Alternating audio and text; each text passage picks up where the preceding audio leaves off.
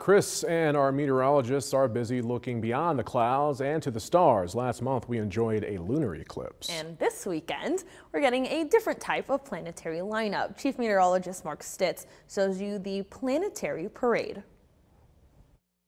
All the planets that orbit the sun kind of orbit at different speeds. So sometimes from the view of Earth, they're on the opposite side of the sun and we can't see them.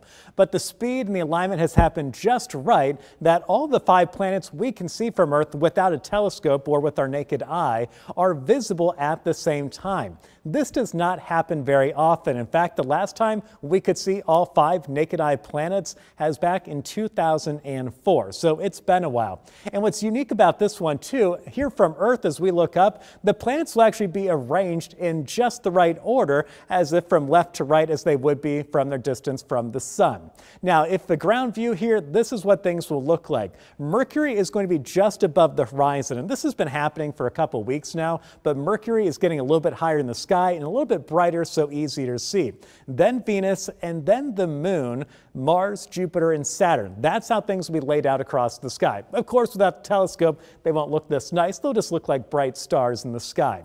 Now, the best time to go out is about 30 to 45 minutes before sunrise, and you want to look to the southeast. Might be easiest to find the moon first, especially Friday morning and into the weekend, and then you'll find 2 planets to the left and the rest of the planets off to the right.